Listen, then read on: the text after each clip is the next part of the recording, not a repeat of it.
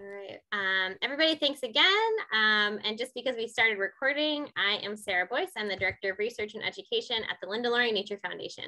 So tonight we're going to be talking about iNaturalist and exploring Nantucket with iNaturalist. I'm going to assume that this is a basic course where people haven't explored it before, and so if some of you have iNaturalist and have tried using it, a little bit might be repeat for you or not new information, but I wanted to have this go as if everyone is brand new with it. We're going to talk about a few different things, so how people use it, what it is, a little bit of the background of iNaturalist, how it's used broadly, how it's used on Nantucket, and kind of go through step by step how we use it. And there's a lot of functionality with it, and so this is how I use it, and how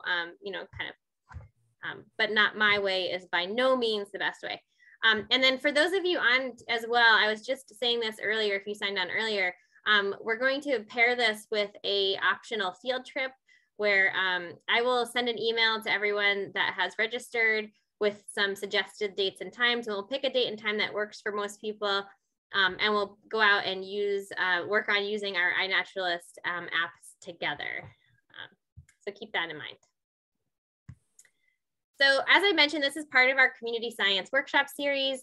Community science is a way for people to learn about science and participate in science and learn about the natural world in a meaningful participation in research. And this is basically my slide where I have an excuse to show pictures of my son when he was tiny. He's always been a community science participant. So our community science workshop series, we've already done one on eBird. We did one last month on precipitation with cocoa rods, and now we're working with iNaturalist. Upcoming for next month, we are going to be looking at tracking phenology with Nature's Notebook, which is looking at nature's timing of natural events. That's something I use a lot in my research. And then EdMaps, which is an invasive plant database and citizen science app that we use both locally as well as the state uses. And so that one is going to be May 19th.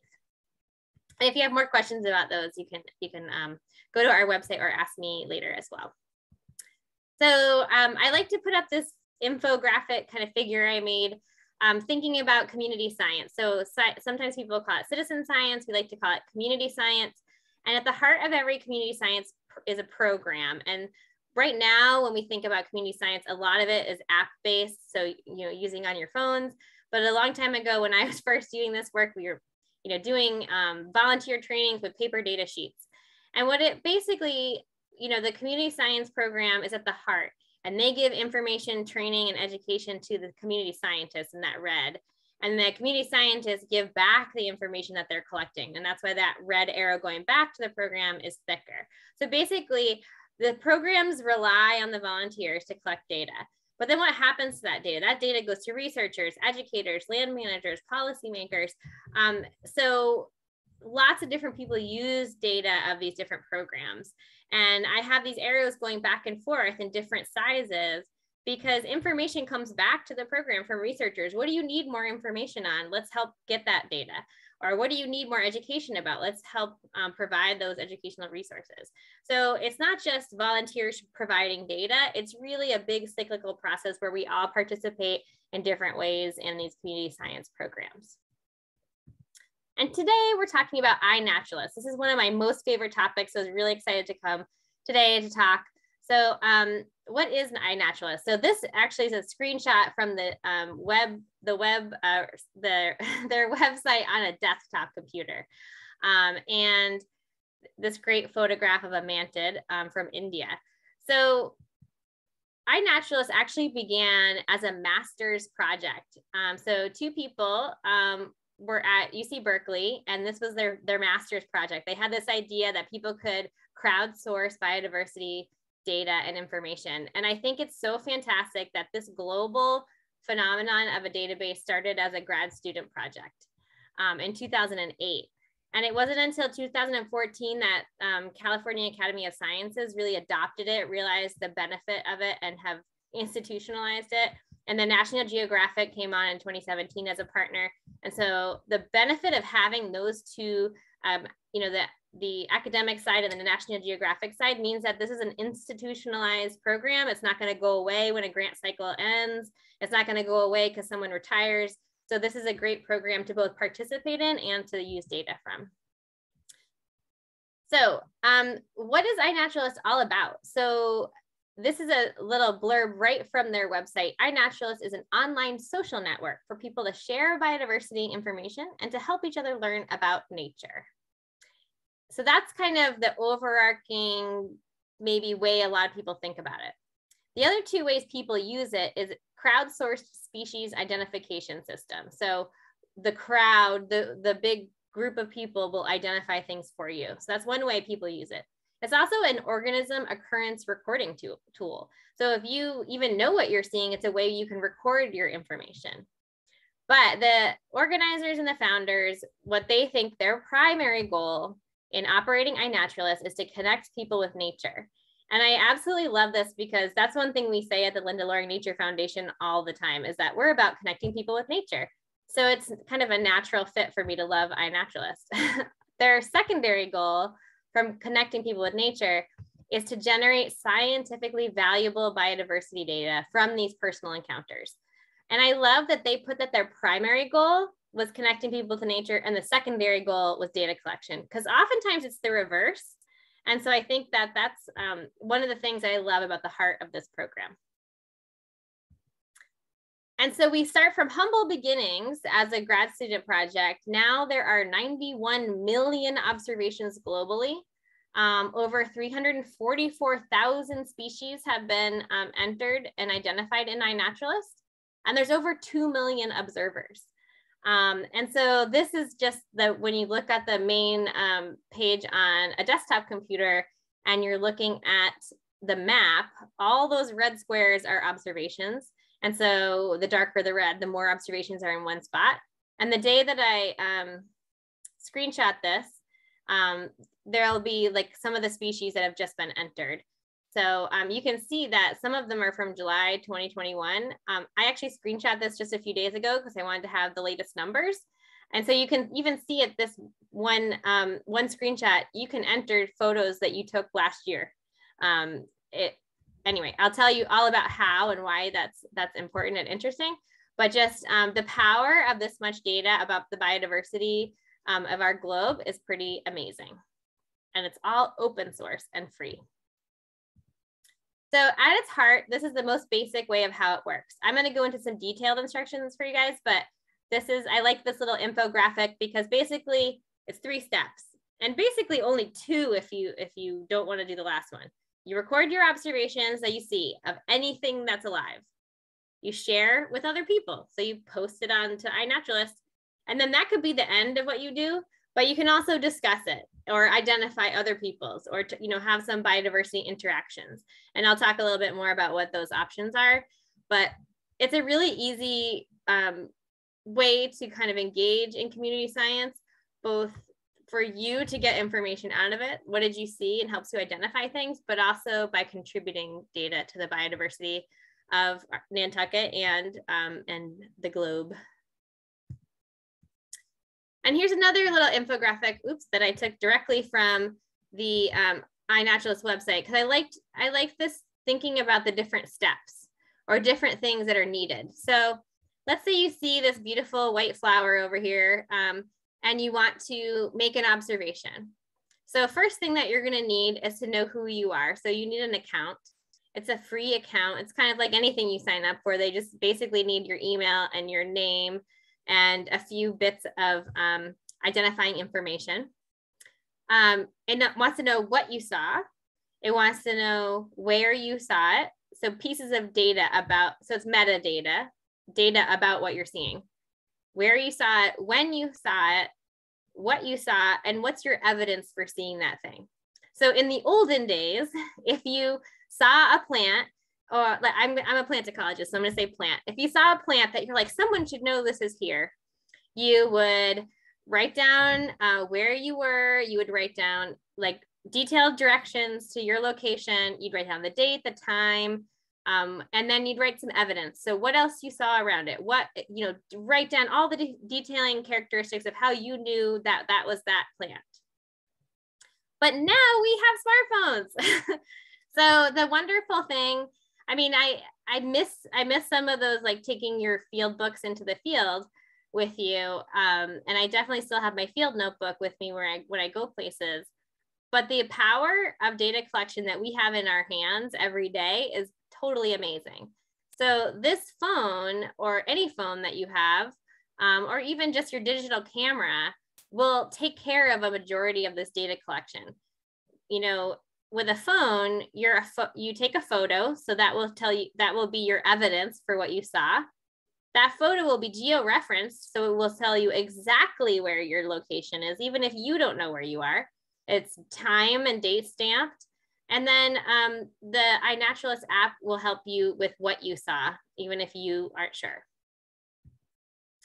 And like I said, it works on all devices. So you can use an iPad, you can use an iPhone, you can use, you know, a Google device or a Samsung, anything you want.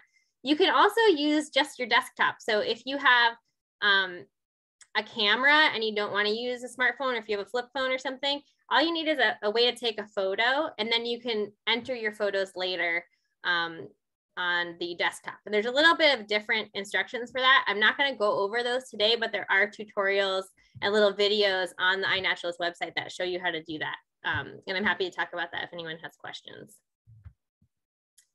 So here's the quick and dirty of my instructions. I'm going to go into a detailed instruction, but this is a series that I took with my son at the very beginning of COVID, when we were all at stay-at-home orders, and I was trying to get my son, who was in 4th grade at the time, kind of involved in some of this. So we went out in the spring, and one of the first things we see is this green plant. So you don't even have to know what this plant is. You're like, oh, I see something green. It's alive. We should take a picture of it to document that something is green at this time of year. So little Charlie goes over, takes the iNaturalist app, takes a picture of that plant, and then we upload it onto iNaturalist. And this happens to be one of our honeysuckles. It's Lonicera. So you can see, and I'll show you how to do all this, but we put it in, there's a little map that shows us where we are. It says that it's a honeysuckle. You know, Charlie wasn't sure which honeysuckle, so we just said honeysuckle, and that's enough for now. And so that's like at the basic, that's all you have to do. So it is pretty easy. So I'm gonna go into a little more detail. So let's say, okay, we're gonna go as if we're on a field trip right now. So we're walking around, let's say Squam Farm, the Conservation Foundation property, and we see this really cute turtle.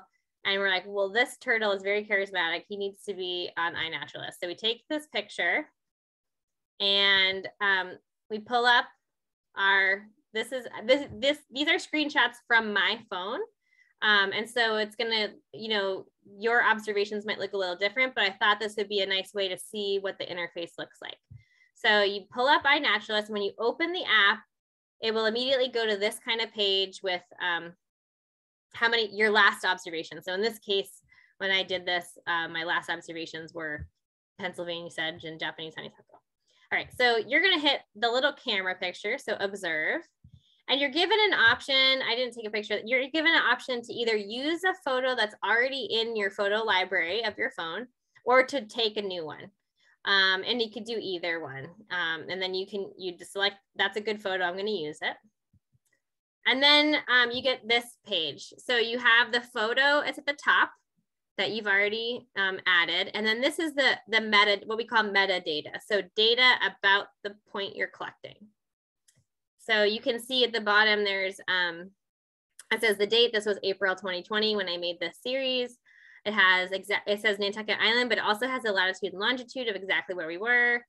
The geo privacy is open. And so I could change that. If I didn't want anyone to know where exactly that turtle was, I could hit close, or I forget what the other term is, but to kind of, it would roughly put the turtle where it is, but not the exact point. But I'm fine with this turtle being in the exact point. It's not captive or cultivated. So this is a wild animal. And then there's different projects, which I'll talk about a little bit later.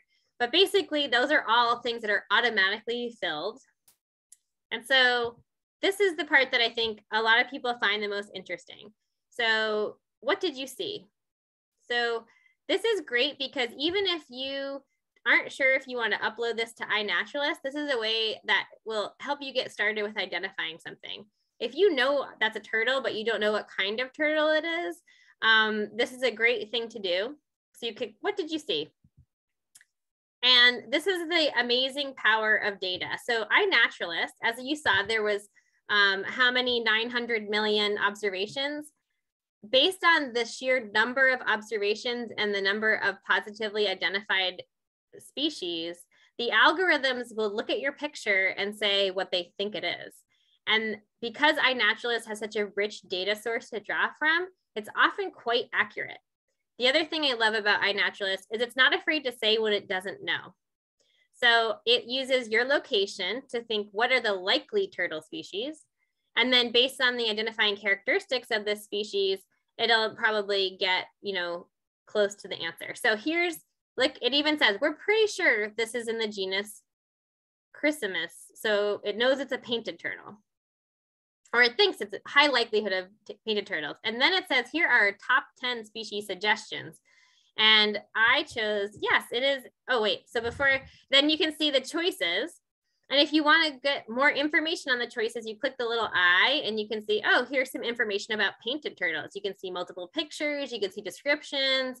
You can see a map of where the species distribution is to see, yeah, it's pretty likely that that's a painted turtle. So then you can click that green button that says select painted turtle, which is what I did in this case. So you click painted turtle, and I didn't take any additional notes. You can type in notes there, and then you click share, and that will automatically put it up into the iNaturalist sphere. So it's syncing in this picture. You can imagine waiting for the painted turtle data to upload. And then what I wanted to show you too is what happens later. So this last screenshot on the far right is 8 days later. So I had identified it as painted turtle. And then this is the other big part of iNaturalist is the crowdsourcing of identification. So first the algorithm suggests something and I say, yeah, I think you're right, it's a painted turtle. And then there's other people who identify things and someone else agreed with me. Great, they agreed with me. And then the last person said, you know what, it's actually an Eastern painted turtle. So you were right, but it's even more. So it's not Chrysimus picta, it's Chrysimus picta picta. And so then we agree. And so the more identifications that agree with each other, the more strength there is in your observation. So flash forward to, I took a new screen, oops, I didn't mean to do that. I clicked a new screenshot of this. This was from today. I mean, this is the same turtle, but I took a picture of my old observation because I wanted to show at the very top, you see that little green banner that says research grade? That means that there's been enough positive identifications that now this is a research level observation. And that's an important distinction because when people use the data later, a lot of researchers will only use the research grade observations because there's confidence in that data observation. So when I look at this now and I see, I'm embarrassed to say that my handle for iNaturalist is called iNaturalist because when I made it, I didn't intend it to be for my work use. And so, but that's just what happened now. So I'm iNaturalist, embarrassingly enough. And you can see the map of all the Eastern painted turtles that have been found on Nantucket before. And you can see the date that it was observed based on when I took the photo and the date it was submitted. So I submitted it about 8 days later. And yeah, that's another thing. If you're going for a walk, you don't want to stop every 5 minutes to like do a whole iNaturalist upload. I often take a lot of photos that I think are things I want to record into iNaturalist, and then I'll add them later because the photos are the piece that have the geo-referenced and the time and the date. You don't have to do it at that exact moment. So And then when I look at my gallery of things I observed that day, you can see the Eastern painted turtle is right up there. I took this recently, so it says 2 years ago. So that was 2 years ago that I actually observed that guy or girl, I don't remember. And then you can see the Pennsylvania sedge I saw and the honeysuckle and the other things that I observed on that day in April. So in addition to how you observe, I wanted to see what else you can get out of iNaturalist. So this is my my individual page. Instead of having my actual name, I have like a nickname. A lot of people have nicknames for their observations. You can add all kinds of information about yourself if you want to. I just haven't done that yet. But you can, what I love is for those of us who want to, you know, see all the things that we have seen, there's lots of different ways you can view your own data. So there's observation, there's all the observations, there's all the species you looked at, there's things you've identified for other people. So I've only identified 27 things for other people. There's lists, there's lots of different things. So let's look at a few things. So this is my gallery. So if I look at my species, what I find interesting is you can see the top species. So these aren't my photos, these are just the general species photos, but you can see the number of observations. So I think it's funny that I have my highest species that I have made the most observations of is Eastern tent caterpillars. That's because I love them. I don't ever take pictures of the moth, just the caterpillars and the egg masses, but pink lady slippers, blueberries, turtles. Deer are interesting, and I have an example later where I don't actually see deer, I see evidence of deer, and those are other things that you can take pictures of. But you can get a sense of what you're observing yourself by looking at how many things that you see at any given time. You can also look at your life list, and you can look at it by tree. So like I've seen 255 animals, but where's the plants? But I've seen 349 plants, which makes sense because I'm a plant ecologist that I would like to take pictures of plants. I've seen one protozoa that I don't remember what protozoa that is. That's pretty cool. But then you can see how many like fungi. I've done 36 fungi. So it's just an interesting breakdown. It's just kind of a fun way to see all your different things that you observe. I can also look at a map view of all my observations. And so obviously for Nantucket, there's a lot of, it's a dark red because that's where I live. I've made tons of observations in New Hampshire. I was like surprised at how many observations I made personally in New Hampshire. So that's been interesting. Last year we went to the Outer Banks, took a bunch of iNaturalist observations, went to a conference in Cincinnati 3 years ago, did a bunch of iNaturalist work. Mostly it helped me identify things when I was in a new location, right? I'm in a new location. I'm like, that plant looks familiar. And I add it to iNaturalist. It's something common there, but maybe not where I'm from. So it's both providing information on like providing data to the database, but also for me, it helped me being in a new place. What was I seeing? And then this is just when I look at my general observations, it shows you the most recent ones. So I actually haven't done any iNaturalist work in a while because it's winter and I haven't gone anywhere where anything was blooming or anything, but you don't have to, right? Like you can take, I saw this Cooper's hawk down on the docks. I saw a house sparrow when I was in Boston. You know, there's lots of different things to see throughout the year. And even though I'm a plant person, I tend to take lots of pictures of insects and caterpillars because there are things I don't know as much about. So I always want to know more about them. And that's just my page. So I wanted to talk a little bit about how anyone can use iNaturalist data. So for most people, like general public and people that aren't professionals, anyone can use iNaturalist data also. So you can keep track of your own observations, like I just showed you with maps. You can also do calendars, so you can see like when you're making the most observations of anything. You can get help from the community. So if you really want to have something identified, you can get help from the rest of the iNaturalist community. You can also share your expertise by adding identifications for other things. And then there is a social aspect to it. I don't often tap into that social aspect, but you can, converse back and forth with other people identifying different things. For scientists and experts, this is a really rich data source.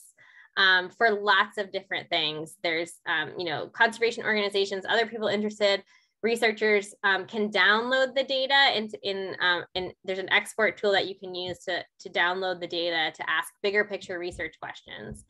And then many scientists and taxonomic experts also provide lots of help identifying things. Most scientists use the research grade, as I mentioned. So they often will preferentially identify the things that they care about. So there's, for example, there's like a praying mantis scientist who is like the top identifier of mantid species globally because they care most about praying mantis or mantis species. And so it's just interesting, like the species that have a lot of identifications, and it's because people are researching them and want them to be research grades.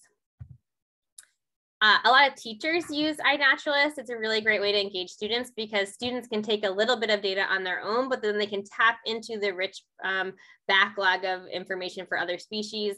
We've used this a lot during COVID, actually, with a lot of the 7th and 8th graders at our middle school here in Nantucket. I used it with the new school when we work with them on different projects. So it's a really great way to work with kids. And then land trust, we do a lot of bio blitzes around, we like land trust generally like bio blitzes to get a handle on biodiversity information. And I'm going to talk about bio blitzes again in a second.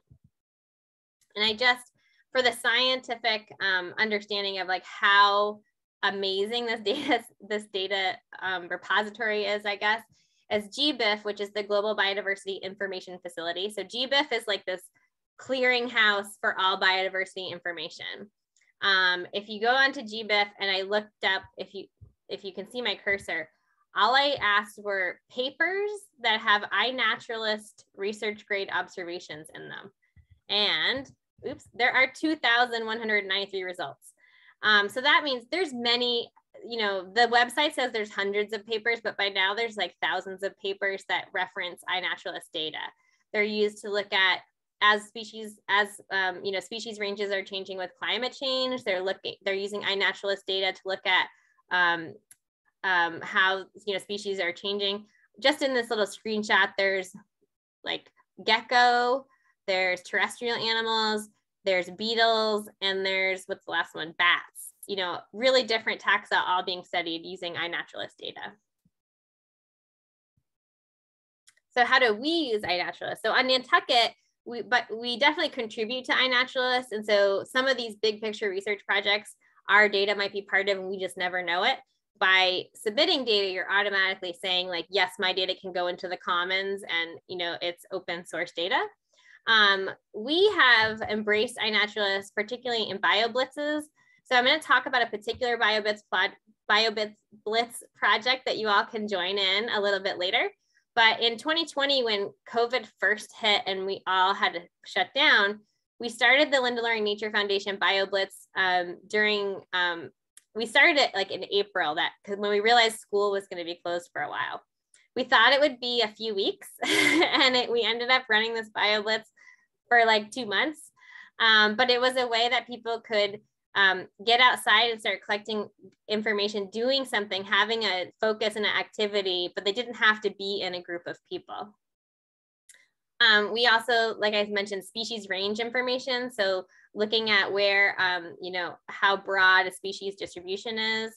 Phenology, which I'm going to talk about next month in more detail, but the timing of things. So if you notice something blooming in the middle of winter, putting it on iNaturalist is really interesting. I know a lot of people saw no one remembers this now, but we had a really warm November and December, if people remember, and there were some days where people were saying their ornamental cherries were starting to bloom again. It's a really great way to tell someone about it, right? Because it's kind of an amazing thing. And we know that that's happening more frequently as our climate is changing. And just taking a picture of it and adding it to something like iNaturalist, people will then use those data to see that kind of phenomenon and how frequently it happens. We look at property biodiversity information, like at Linda Loring. We created a boundary around the Linda Loring Nature Foundation property. And so our property is considered a project now. So anyone who collects iNaturalist data within our boundaries, we get that data. So even if we have a lot of visitors who take walks on the property and they might use iNaturalist and they don't even know that we also use iNaturalist necessarily, but we have their biodiversity, we have that information collected. In this little map, all the different colors are different taxa. So green are plants, I think red is animals, and blue is insects. I'm not really sure, I can't remember what the key is, but another really important thing is non-native species. So not so much on Nantucket, but the spotted lanternfly, which is an invasive insect that's becoming more and more prevalent, was first noticed in Massachusetts using iNaturalist. So there's a lot of research that has shown that non-professionals are often the first discoverers of non-native species, and they don't really know it. So if the more people that use iNaturalist, you might be making a discovery you don't know you're making. If you're just like, wow, that's a really weird insect, I'll take a picture of it, then that might be an important piece of information. In my own work, Scotch broom is a plant that I study, and it's a non-native species that we have proposed for listing to the state. And in proposing this species to the state for listing as an invasive species, among others, iNaturalist was one of the rich data sources that they used to show the spread of Scotch broom throughout the coastal Massachusetts. And so both our state and other states are really using the research grade data to make policy changes. And then, of course, as I mentioned, educational opportunities. So we get kids out in nature, observing things in an individual sense, and then being able to contribute those data to a larger whole. So I mentioned a BioBlitz, and so I wanted to, I'm going to go talk a little bit about BioBlitz, and then I'm going to start showing some observations that we've made. But I wanted to make sure everyone knew what a BioBlitz was. So BioBlitz is a term that's used in biodiversity. It's a kind of event that has been broadly used for, I actually don't know the history of BioBlitz necessarily, but I would suspect in the hundreds of years, where there's basically an intensive survey of a defined area. So it used to be, well, basically it's you inventory as many species as possible over a finite amount of time. So usually it's like, when I lived in Connecticut, we had a BioBlitz weekend, and it's kind of like the Christmas bird count, if you've ever participated, where different teams have different areas they survey for, and there's people have different areas of expertise that will go to different locations to look for those things. And it's a way to involve community members and scientists and school groups. So usually, it's a big community event. And so it's a really fun way for a lot of people to get together and look at nature and count nature, but also it provides usually a pretty rich data set for people that, the land trusts and things to use. But, iNaturalist has really embraced or been embraced by the BioBlitz community and become a really important tool. So maybe I didn't put this on here, but there's a BioBlitz called City Nature Challenge, which a lot of people have participated in, where there's different cities around the globe that they do a BioBlitz using iNaturalist over a certain period of time. The Nantucket Land Council and the Linda Loring Nature Foundation have collaborated on a BioBlitz, and instead of being over a weekend or a week, we had it over the whole month of July. So I had mentioned before that we did the COVID BioBlitz that started in April because that's when school was closed. But it's also not the best time to do a BioBlitz, right? Like, you think of, if you're going to be looking at biodiversity and counting biodiversity, when are the most species around? So we know on Nantucket, the most people anyway are around in July and August, and it's true too for the species. So July is growing season, and it's also when all the insects are out. So it's actually a fantastic time to do a BioBlitz. So we had some specific questions. So like, how many different species are there? How many species can we find in July? Are species which are most common? Are there invasive or exotic species, unusual species? Are there rare or novel species? There was a hope that somebody would find something that's never been discovered before. And then most surprising or intriguing. But the real goal is to get people out and about in nature and have people focused on the landscape. And so I'm going to show you some of our favorite finds from the BioBlitz, but I also want to encourage any of you to join in. Basically, all you have to do is have an iNaturalist account and then collect data during July. It could be anywhere on Nantucket. So even if you don't formally join the program, if you're collecting data on Nantucket in July, it will become part of our project. This northern water snake, Tracy Milieu, who is our vice principal of our the Cyrus Pierce Middle School, she entered that into the BioBlitz last year. That's a fat snake. So this is what the project looks like. So if you do join officially the project, then you can see the project page. And when you're in a project, the data that gets submitted to the project still goes into the full iNaturalist, but it's just a way of collecting that information or seeing the information in a different way. So the 2021 BioBlitz was a huge success. There was a goal of 800 observations, and we had over 2,000 observations. We had 117 people participate, and 855 species in total were found. And so you can see just from this quick screenshot, there were bats, there were slime molds. I mean, who's like learning about slime molds? Like, this is a weird thing. I want to know what it is, right? Like the great golden digger wasps, the lesser meadow katydids, poison hemlock. I don't think that was poison hemlock. So, you know, there's a lot of diversity of the types of things people are collecting. I can tell from that bat picture that that's Danielle Odell's hand, probably when she was collecting bats for the Conservation Foundation. So it's not like people grabbed bats and took pictures of them, but it's a way too for researchers to keep track or to like have their species counted too. So this is the full extent of the BioBlitz. There's two yellow kind of blobs around Nantucket because the extent is Nantucket County as well as Nantucket Island. There are two geographic distinctions, but all the dots, you know, all the points are different recorded points. So I'm excited that we had Tuckernuck this year. We had some observations on Tuckernuck. We have some observations in the middle of the ocean. And I will explain a little bit more about that. So some are actually fish species because people off the boat, you can like record a fish species, but some are actually recordings that don't have the exact location. I'm going to explain that in a minute. So if you kind of hold tight for that, I'll explain why some more observations are in the ocean instead of on the land. When we look at some of the statistics, or not the statistics, but like the summaries of what was found, my favorite is looking at the species because you can see the observations. There's 855 observations, but how many were, you know, about half were plants. There was about a quarter that were insects. There's obviously few mammals because we don't have that many mammals. There were more birds and reptiles. You know, you can kind of see the breakdown of what people observed. But the other great thing about a BioBlitz is you have leaderboards.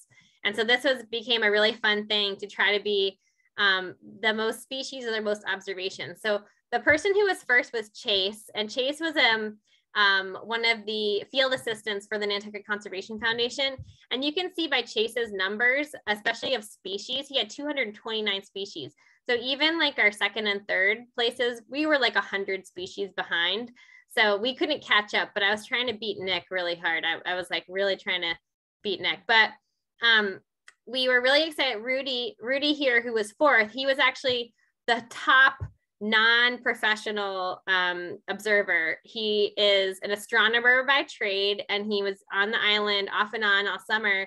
And every time he came, he became obsessed with the BioBlitz. And so he, you know, really added a lot of species here. Helen Weeks was a board member of the Nantucket Land Council, and she was a real champion of this project too. She went out a lot. And I happen to know Mary Longacre, if you know Mary. She really said that, you know, she was home isolating for a lot of COVID, and the BioBlitz was a way that helped her see her own yard in new ways. So she said she kind of got like a little crazy about turning over rocks and seeing how many species she could have just for her yard. Like she wanted to have a nice species list just for her yard. So it was really great, like to realize that the BioBlitz really achieved those goals of getting more people to see things that differently than they had seen them before. Our top species were interesting. Monarch butterflies and common yarrow tied for first. Milkweed was close second. That makes sense for being in July. We had, and sweet pepper bush also being up there tied for second place is not surprising because sweet pepper bush is very obvious and flowers in July and it's very, very smelly. So people really see it. So it's really great to see kind of like what the top observers were. And we had a little contest for that too. Like what did you think were going to be like the top species? So I want to go over a little bit about what did we see and, kind of how you can get some more information from these plants too. So some of these observations come from our original COVID BioBlitz, and then some are from the more recent BioBlitz. But this is bearberry, so Arctostaphylos uva ursae, one of our common native plants on Nantucket. You can see it any time of. So this is like the actual observation by someone, Posey. And then you can see the map on Nantucket of all the places on Nantucket that Arctostaphylos had been observed and recorded. You can see this is already a research grade observation. So this is like a solid observation. And this is from April 2020. I put this in here because I love this. So this is a long-tailed duck. And what I really like about, there's something, sorry, I can't see the very top of my own screen. What I like about this is this was just a random, seemingly random duck. The person didn't know exactly what it was, and they took the picture and submitted it. And then if you look at the next page, you can see the activity, which means like, so the person knew that it was a duck. That was like, it's a duck. I don't know. I'm not a birder. Saw this duck and I just don't know what it is. So they put it on there. And then you can see all the different positive identifications from people all over the world. So these aren't people that are definitely on Nantucket. These are people that, know about birds. They know about wading ducks, and can weigh in. And now that this has, multiple observations, it becomes research grade. So that becomes useful data. But also now this person knows that that's a long-tailed duck. They didn't have the information before. And you'll get a notification every time you have something that's positively ID'd. So here's an example of a non-living thing that I took. So this is one of my observations. I found an antler out at the Linda Loring Nature Foundation, and I took a picture of it. So this iNaturalist is strictly for living things, but things like feathers, eggs, well, eggs are living things, but eggshells, antlers, because it's identifying that this animal was here. And so before I picked up the antler, I took this picture so it was the exact location. And so that's also research grade that it's a white-tailed deer. And yeah, so this is, I had that as an example of just, it's not alive, but you can take a picture of it. This is some of our coastal things. I tend to also do a lot of beach combing photos when I'm walking my dog, because it's a lot of things that I don't always know what they are. Here's codium, or dead man's fingers. Now that you see this, I'm like, everyone's like, oh, I've definitely seen that on the beach.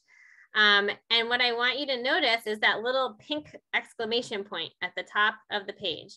So this identifies that this is an introduced species. So it tells you that this has arrived in the region by anthropogenic means. So there's, it knows that codium is not native to Nantucket. And so it's interesting that it will tell you that. So you can get this information from your own observations. You might not know and go, oh, I didn't realize that. And then when you actually click on the codium name, it brings you to some species information. So you can see for the codium, the dead man's fingers, where else in the globe it usually is found. You can find where it's native, and where else it's been found and non-native. Here's another interesting observation. I tend to find these a lot. This is a praying mantis egg case. So this is actually a Chinese mantis. You notice from the top, if you can see it, that this also has a pink exclamation point because there are no native mantid species on Nantucket. But it is also research grade, so it's been positively identified. So you can see this is the person. I had mentioned that there's a mantid researcher who identifies like every single mantid, and it's that last one on this list, Mantodiae. The person like identifies all mantids. So I suggested Chinese mantis, and then I was confirmed. And here's a picture of a Chinese mantis. You can see that when you go to the species page, you can see the top identifier is Mantodiae. There's also the top observer. I'm feeling like I want to be the top observer. You only have to have more than 11. I can do 11 praying mantises. That'd be pretty cool. And then what I liked also is you can see the seasonality. So I saw my observation was in April because it was an egg case. And you can see January through April, there's like a moderate amount of observations. That's because they're egg cases and not as many people see the egg cases. Then there's in June, like no one sees praying mantises, and that's because they've hatched and they're super, super tiny. So no one ever sees them. And then there's a huge spike between basically August to October. And that fits with when the praying mantises or the Chinese mantises are at their largest size. So that's kind of an interesting thing to see that seasonality. And then that's another reason why we collect these data, right? If we're starting to see really big mantises in July and June, that would be interesting information that would be useful. And then the other type of observation is an observation of a vulnerable species. So this picture I took isn't a great picture, but this is Amelanchier nantucketensis, so our Nantucket shadbush. It is considered a vulnerable or rare species. On Nantucket, it grows prolifically, so we're not we manage for it, but it's not a huge species of concern. But so this is what it usually looks like. So you have an idea of our shadbush. But that VU at the top of the page is vulnerable. So it has a conservation status in NatureServe, which is the global or the national, I guess global, vulnerable database. And so what you see is on the map, you see that even though this picture was from the Linda Loring Nature Foundation, the dot is in the ocean and then there's a green fuzzy box around it. And that way it protects locations of vulnerable species. So that's like a really beneficial thing. If you see something really rare, you can, make sure that it is, they don't give exact location information. There is a caveat to that. It has to be in NatureServe. So a lot of our state listed plants don't make it into NatureServe. So they will give like accurate point information. If you're worried about it, you can change the settings when you upload the location information. And then lastly, or I don't know, I think this is the last one of my examples. I took this picture and I thought it was good to show because the picture is of the bee, not the flower. So the real emphasis of iNaturalist is on is on wild species. So while the flower is beautiful and I'm so proud of myself for growing this daffodil, I planted it. It's not a native plant, it's in my garden. It's not necessarily, the interest is not in garden plants, but the bumblebee that is visiting the daffodil is a wild creature. So that's this was also to remind me to say that, we have some volunteers who were there 12 and they were trying to take pictures of each other to say, Homo sapiens, why aren't there people in iNaturalist? And then, you don't want to take dogs and cats and things like that. So the goal is really of wild specimens.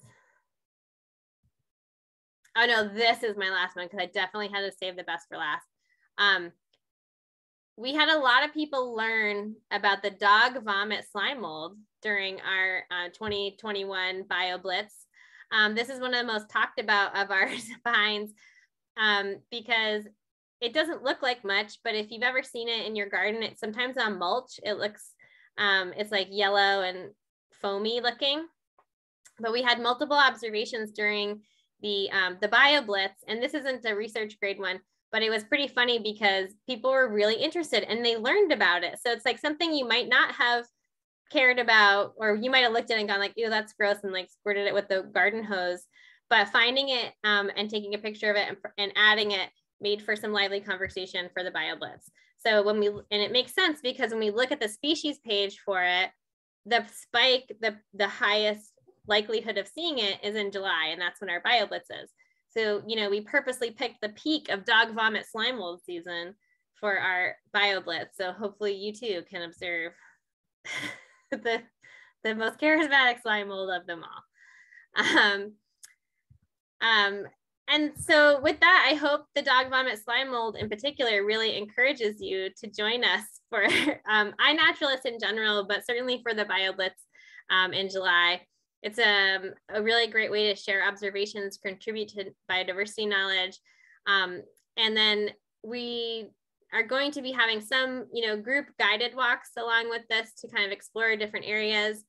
Some of our goals for this year, we want to be, you know, kind of, it's always fun to like try to have numbers to beat, and we did so well last year, but also thinking about areas that were maybe under observed. So parts of Coatue and Cascada, parts of Tom Nevers, there were very few, if any, observations.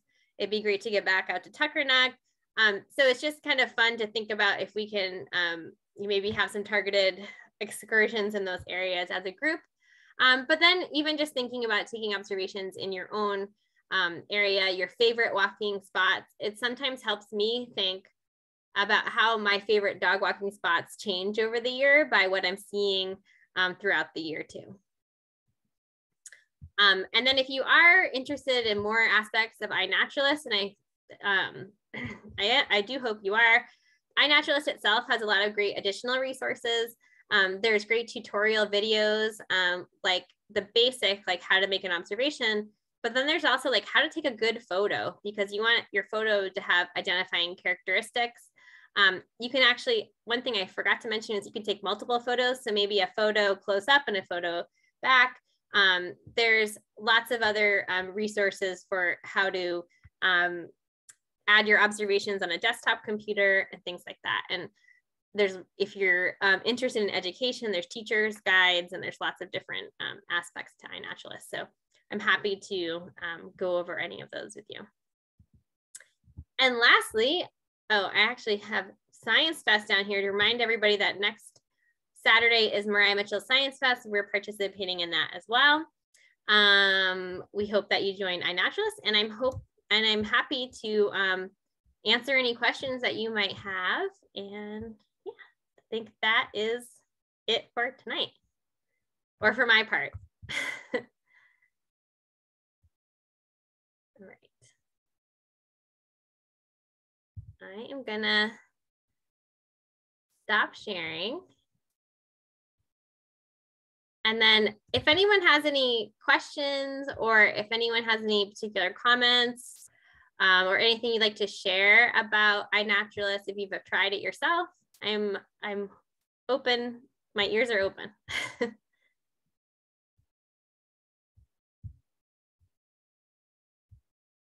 Thank you, Mary.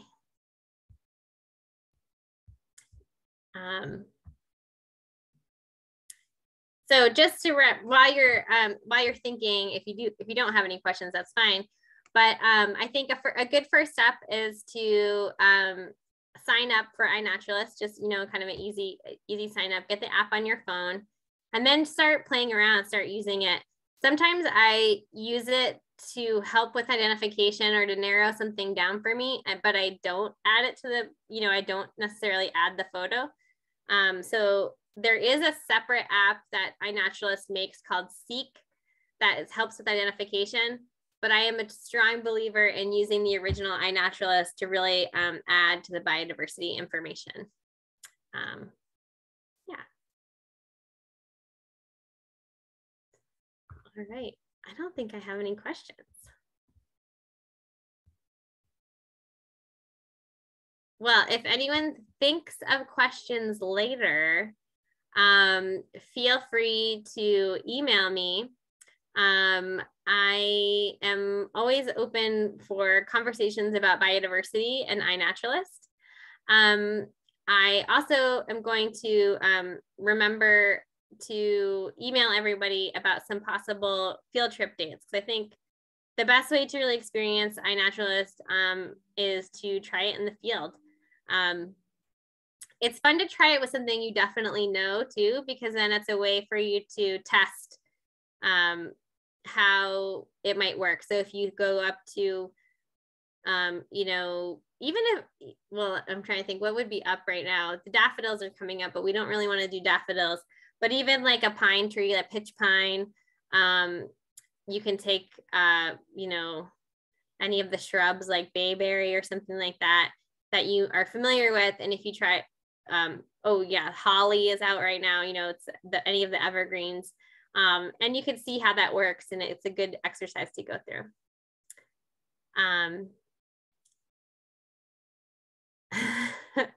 Patricia, it's okay if you don't have a phone. Yes, dog vomit, slime mold. Just don't accidentally look at real dog vomit, slime mold. But Patricia, even if you don't have a phone, it's totally fine. If you have a camera of any sort, you can definitely take pictures. There are a few extra steps to kind of know if your camera has the date and time, and then just knowing your location. So you can easily add things in on a desktop. We've had people, you know, people who have really nice cameras that take like telephoto lenses and things. We've had a lot of people add bird photos that are of that caliber, and they'll do it on the desktop later. And it's, you know, really great information, especially as long as you know the location. So thank you. All right, well, I want to thank everyone again for being here tonight. We're keep you posted on potential future field trip dates. I hope you sign up for iNaturalist if you haven't already. And then also just keep in mind some of our other events at the Linda Loring Nature Foundation Science Pub on Monday. And then in April, we're going to be talking about phenology and nature's timing. So thanks again, everybody, for being here, and hope to see you again soon. Bye, everybody. Thank you. Thanks, everyone. Thanks, Kristen.